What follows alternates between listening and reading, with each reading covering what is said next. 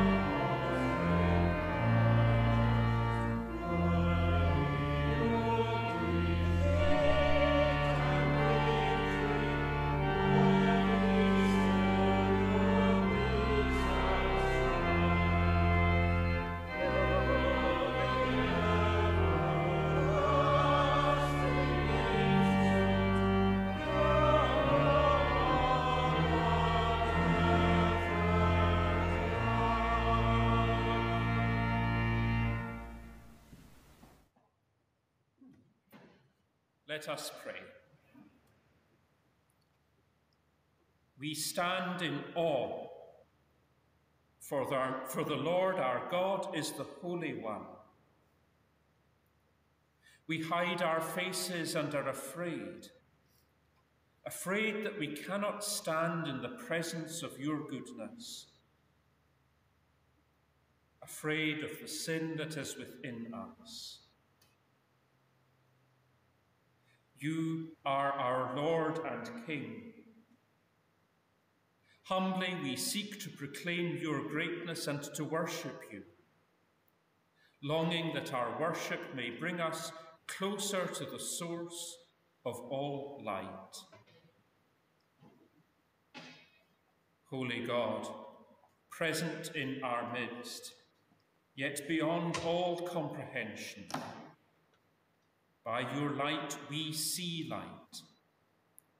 By your healing we are made whole. By your mercy we know your greatness.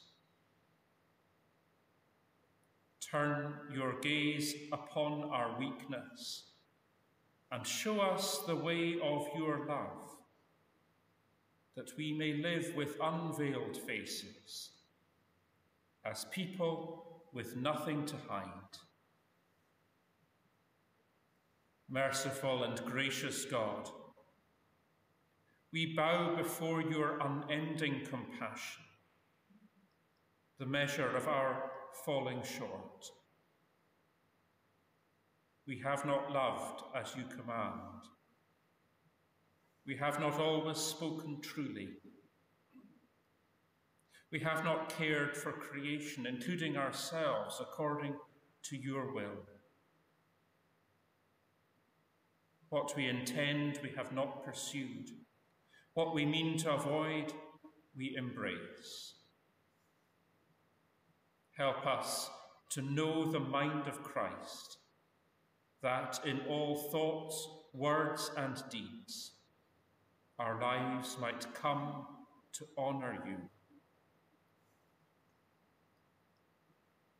God of light and truth, open our eyes to the glory of your presence in the world around us, but chiefly in the face of Jesus Christ, your Son, our Lord, that we may grow into his likeness and attain the happy fulfillment of our hope when the splendour of the Saviour will be revealed. Through the same Jesus Christ our Lord, who lives and reigns with you and the Holy Spirit, one God, now and forever. Amen. As Jack comes forward to read our readings this morning, I should explain that they are taken at his special request from the authorised version of 1611.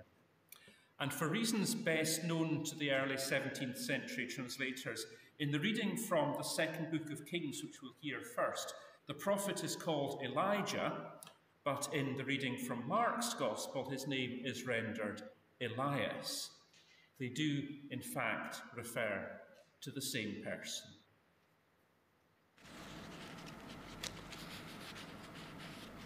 The first reading is from the second book of Kings, chapter 2. And it came to pass, when the Lord would take up Elijah into heaven by a whirlwind, that Elijah went with Elisha from Gilgal. And Elijah said unto Elisha, Tarry here, I pray thee, for the Lord hath sent me to Bethel. And Elisha said unto him, As the Lord liveth, and as thy soul liveth, I will not leave thee. So they went down to Bethel. And the sons of the prophets that were at Bethel came forth to Elisha and said unto him, Knowest thou that the Lord will take away thy master from thy head today? And he said, Yea, I know it. Hold ye your peace. And Elijah said unto him, Elisha, tarry here, I pray thee, for the Lord hath sent me to Jericho. And he said, As the Lord liveth, and as thy soul liveth, I will not leave thee. So they came to Jericho. And the sons of the prophets that were at Jericho came to Elisha and said unto him, Knowest thou that the Lord will take away thy master from thy head today? And he answered, Yea, I know it. Hold ye your peace. And Elijah said unto him, Tarry here, I pray thee, for the Lord hath sent me to Jordan. And he said, As the Lord liveth, and as thy soul liveth, I will not leave thee. And they too went on. And 50 men of the sons of the prophets went and stood to view afar off. And they too stood by Jordan. And Elijah took his mantle and wrapped it together and smote the waters, and they were divided hither and thither, so that they too went over on dry ground. And it came to pass, when they were gone over, that Elijah said unto Elisha, Ask what I shall do for thee before I be taken away from thee. And Elisha said, I pray thee, let a double portion of thy spirit be upon me. And he said, Thou hast asked a hard thing. Nevertheless, if thou see me when I am taken from thee, it shall be so unto thee, but if not, it shall not be so. And it came to pass, as they still went on and talked, that behold, there appeared a chariot of fire and horses of fire, and parted them both asunder. And Elijah went up by a whirlwind into heaven. And Elisha saw it, and he cried, My father, the chariot of Israel, and the horsemen thereof. And he saw him no more, and he took hold of his own clothes, and rent them in 2 pieces. And the second reading is from the Gospel of Mark, chapter 9. And after 6 days, Jesus taketh with him Peter and James and John, and leadeth them up into an high mountain, apart by themselves. And he was transfigured before them, and his raiment became shining, exceeding white as snow, so as no fuller on earth can white them. And there appeared unto them Elias with Moses, and they were talking with Jesus. And Peter answered and said to Jesus, Master, it is good for us to be here. Let us make 3 tabernacles, one for thee, and one for Moses, one for Elias. For he wist not what to say, for they were sore afraid. And there was a cloud that overshadowed them. And a voice came out of the cloud, saying, This is my beloved Son, hear him. And suddenly, when they had looked round about, they saw no man any more, save Jesus only with themselves. And as they came down from the mountain, he charged them that they should tell no man what things they had seen, till the Son of Man were risen from the dead. Thanks be to God.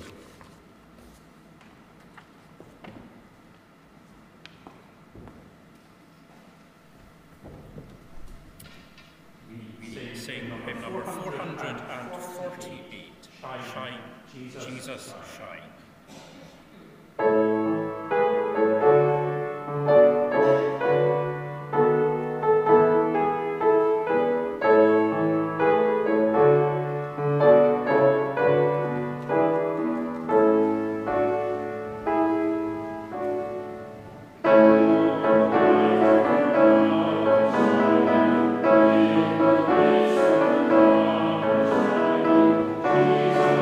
light of the world.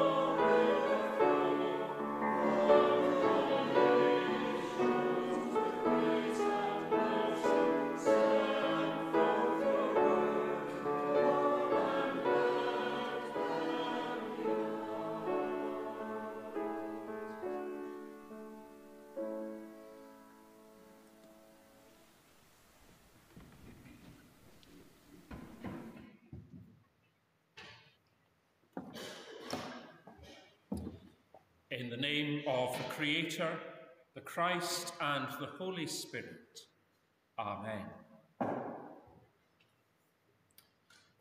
Parting is such sweet sorrow. Two young lovers, Romeo and Juliet, late at night, must part from one another. Their families are deadly enemies, yet they are so in love. Discovery would be catastrophic, so part they must. But in parting, they look forward to the morning when they can meet again. That anticipation sweetens the sorrow of their parting. This morning's Bible readings are concerned with parting. The story of Elisha and Elijah, obviously so, because it ends with Elijah being carried off into heaven. But the story of the Transfiguration is also tinged with the anticipation of parting, though the disciples involved perhaps do not realize it. The story of the Transfiguration is the beginning of the story of Jesus' passion, the story of his suffering, death, resurrection, and ultimately his ascension.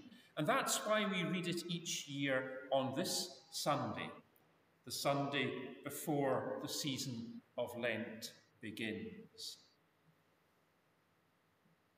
But let's begin with Elijah and Elisha.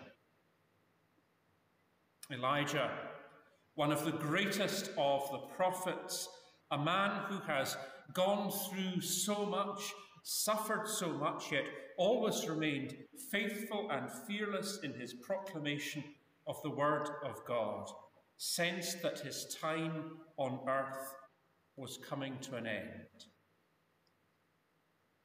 He sets out on what he knows will be his last journey. He's accompanied by his pupil, his young disciple, his friend, Elisha. Elijah knows that the journey will be hard, harder even for Elisha than it is for Elijah. They are at Gilgal, and Elijah says, "The Lord is sending him to Bethel. So stay here," he tells Elisha. But Elisha refuses to leave Elijah. "As the Lord lives, and as you yourself live, I will not leave you."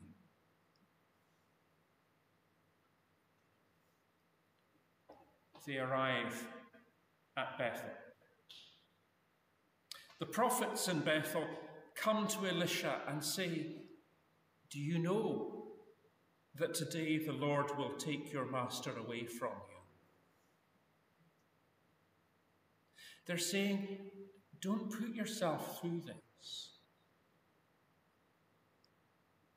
But Elisha responds, "Yes, I know. Keep silent. I need to stay strong. Don't tempt me to take the easy way out." The same happens at Jericho and then at the Jordan. Elisha will not leave Elijah no matter who encourages him to do so. He must see this through. It is the struggle of his life. He tells the prophets, who are, I think, trying to care for him, to be silent, because he knows that he is at breaking point and could falter in his resolve. But he doesn't. He stays with Elijah He stays with them as Elijah strikes the Jordan with his mantle, parts the waters, and they cross the river on dry land. He stays with him right up until the moment that the old prophet is taken up into heaven and the mantle of prophecy symbolically falls on Elisha. The places through which they pass are significant. It is as if they are reversing the route taken by the Israelites when, under the leadership of Joshua, they entered the promised land. The rolling up of the mantle, the cloak, and the striking of the waters remind us of Moses parting the Red Sea. This journey is an indictment of the faithlessness of Israel. The great prophet symbolically leaving the land and the people. It is also a final test for Elisha. Does he have the strength to become a leading prophet? Can he handle the pressure, the responsibility, the unpopularity which will come his way as he takes up the work that Elijah is laying down? Just before the moment of final parting, he asks for something huge. He asks for a double portion of Elijah's spirit, of what it was which enabled and sustained Elijah's life and faith and work. As Elijah's mantle falls, he receives it. Elijah has left, but Elisha must return, retracing the route into the promised land. God's work must go on. Elisha has shown himself to be stoical. Yes, I know. Keep silent. He has shown himself to be faithful. As the Lord lives, I will not leave you. He is ready to be as great, maybe greater even, than Elijah. This is a challenge to our usual way of thinking. Especially in churches, we tend to be deeply conservative with a small c. Not all of us, but most of us. We think that the past was better, and in the future things will only get worse. We battle to preserve the old ways rather than creating new ways. We think that those who went before us were better, stronger, more visionary, more faithful. We fear that we cannot live up to their legacy. It's an easy way of thinking to fall into, but it is not necessarily true. As Isaac Newton said, he stood on the shoulders of giants and therefore could see further. We too stand on the shoulders of giants, and therefore we can see further. We can achieve more.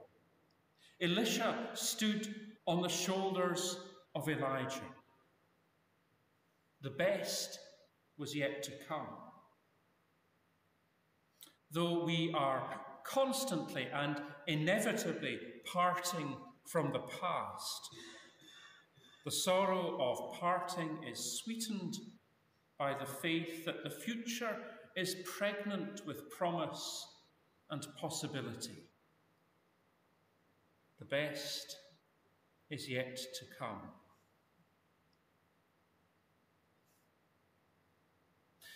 Did you notice the similarities between our two readings?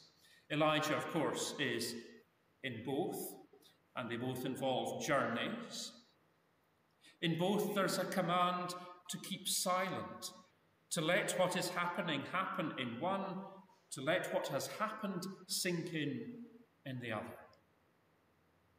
In both, someone at the moment of highest drama shouts out something which really makes no sense. Elisha crying out again and again, "Father, Father, the chariots of Israel and its horsemen." And Peter gibbering about building shelters. Coincidence? Maybe. Maybe not. Because as I said at the beginning, these are both stories of parting. But more than that, they are stories of succession. In 2 Kings, Elisha succeeds Elijah. In Mark, Peter, James, and John are being prepared to succeed Jesus. This mystical experience shows these three disciples who Jesus really is, the ultimate fulfillment of the law and the prophecy of the Old Testament. But it also shows them who they really are, the people who would carry forward the work of the kingdom begun by Jesus. Not people who would be pale shadows of Jesus, but people who would do greater things. No wonder they had to remain silent, to let that sink in.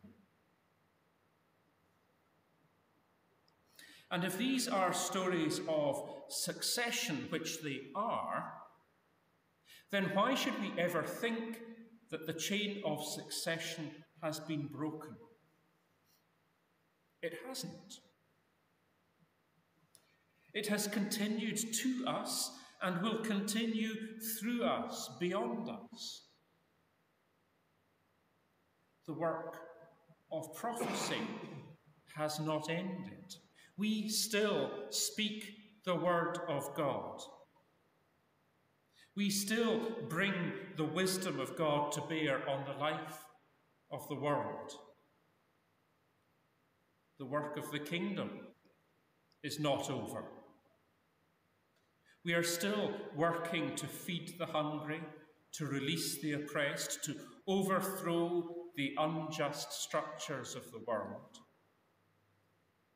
In every act of kindness, every moment of compassion, every act of generosity, every prayer, every loving word, every truth bravely spoken, these are not nothing. They reveal who we really are. Disciples of Jesus and his successors in the building of the kingdom of God. Amen.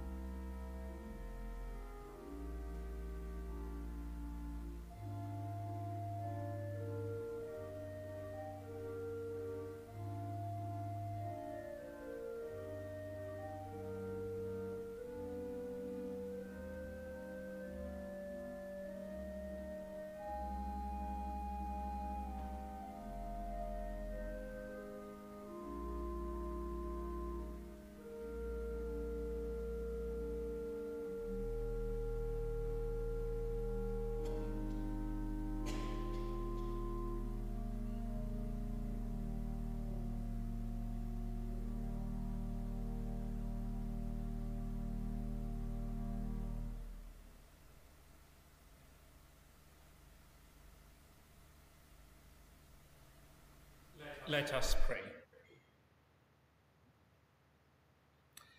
Shine your light into our lives, O God, and enlighten us with the radiance of Christ's love. Inspire us to shine in faith and witness as his holy disciples.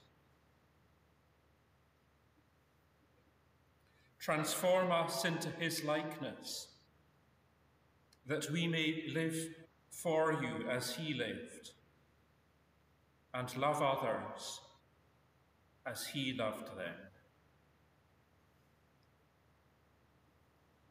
Give us strength to serve you faithfully until the promised day of resurrection, when with the redeemed of all the ages, we will feast with you at your table in glory.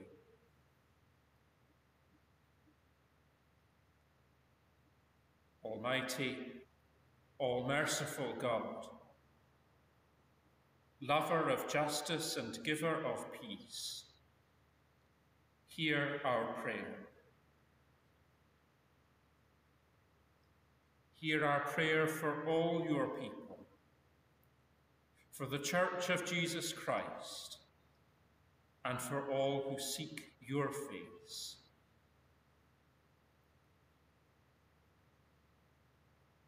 Hear our prayer for all leaders, that they will abide by your commandments, especially those in whose hands lie decisions on peace or war, life or death, flourishing or destruction.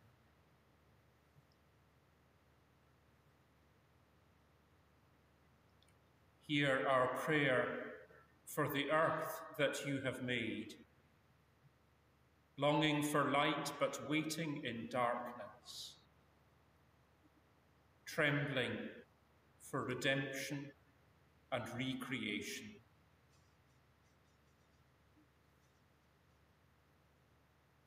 Hear our prayer for those who are tormented by illness, addiction,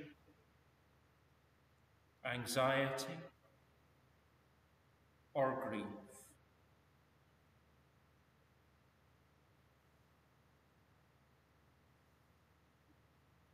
Hear our prayer that our lives and our world may be transfigured by your glory and transformed by your love.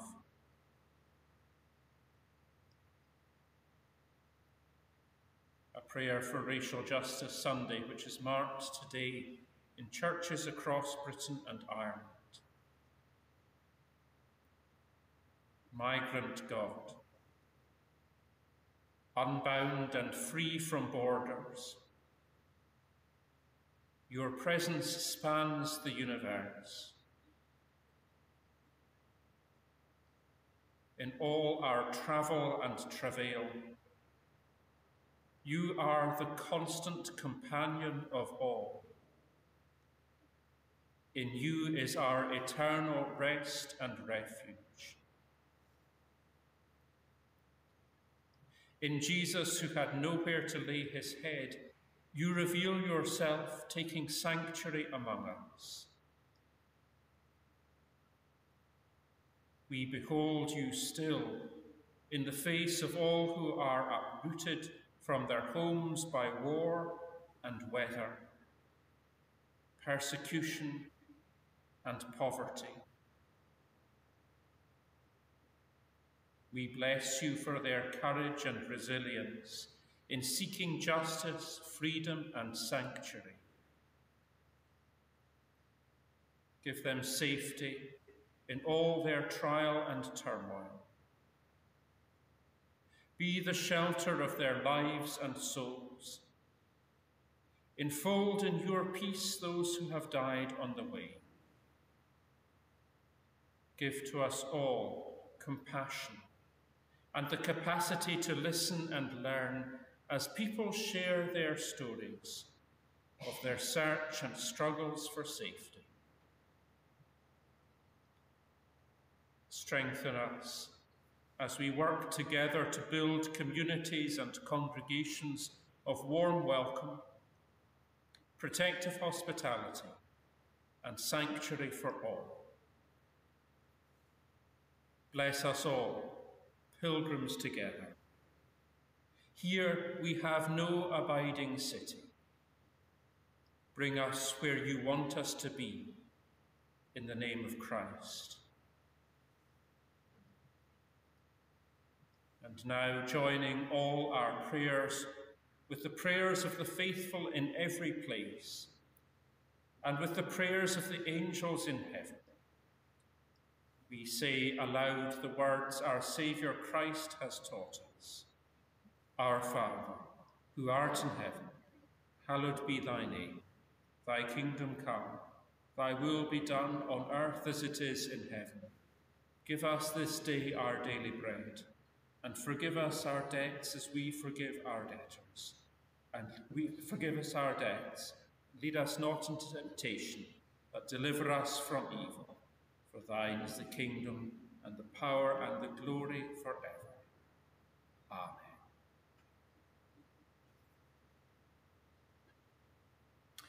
As you know, if you were listening to the intimations last week, the Kirk session met last week, and much of the meeting was taken up with discussion of the process of drafting a basis of deferred union between St Nicholas, Buccleuch and Newbattle.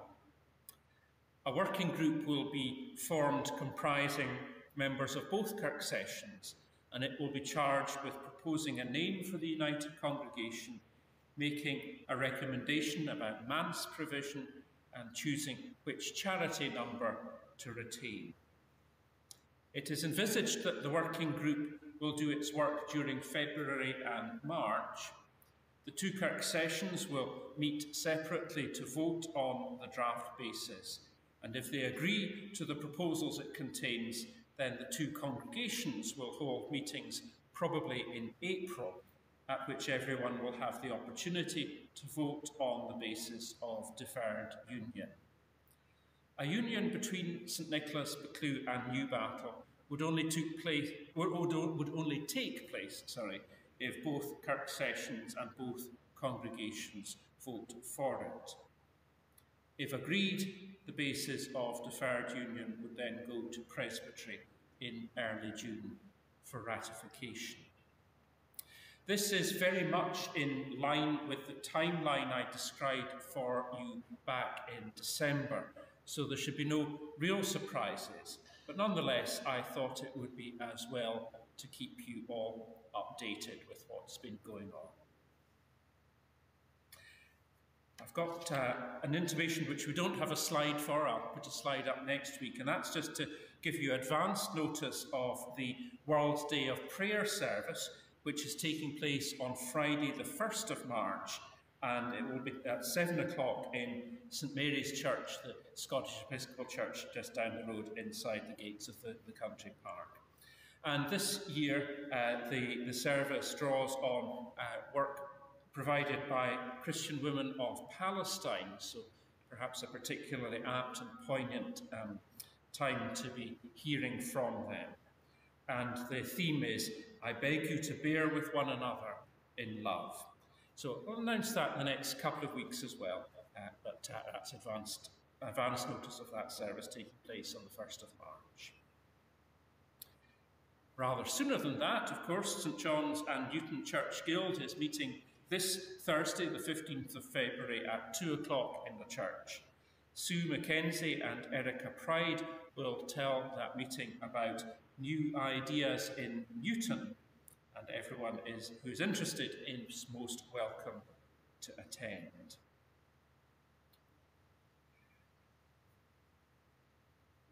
On the Sunday, it's 25th, I hadn't written this down. Sunday the 25th, we're going to be holding the next in our series of joint services with our friends at Newbattle, and this time, because they were here for Christmas Eve, we'll be going up the hill to Mayfield and East Houses Church. That's 11 o'clock on the 25th. And again, I'll say that again next week.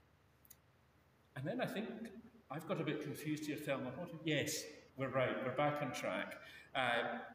Just a reminder that tea and coffee is served after the service with biscuits, as many as you like, through in the coffee shop. So do come through for that. Just before we sing our closing hymn, I thought I'd explain the picture which will accompany it. I generally don't favour so-called scientific explanations for apparently miraculous events in the Bible, because generally the point of them is not the miracle itself, but what it tells us about the person, be that Jesus or someone else, who is at the centre of the story. But if you look at the two pictures which are now on the screen, one a painting by Raphael in the Vatican Museum, and the other a photograph I took on a hill just north of Callander, I think you'll see some similarities. The photo is of a phenomenon called a Brocken spectre, which occurs when a shadow is cast by the sun onto cloud. So that shadow is actually me. I was casting that shadow. It has rainbow-like rings around my head. Now, I'm not going to claim that it's a halo. It's just a way that the light is refracted. I find it intriguing to think that this phenomenon may be the origin of some of the details of the story of the Transfiguration. But that in no way detracts from that story's spiritual significance. Anyway, our final hymn reminds us of the real meaning of this story, that it opened a glimpse of heaven, and in doing so, changed the lives of the disciples who witnessed it. So we sing our closing hymn, number 353, Bright the Cloud and Bright the Glory.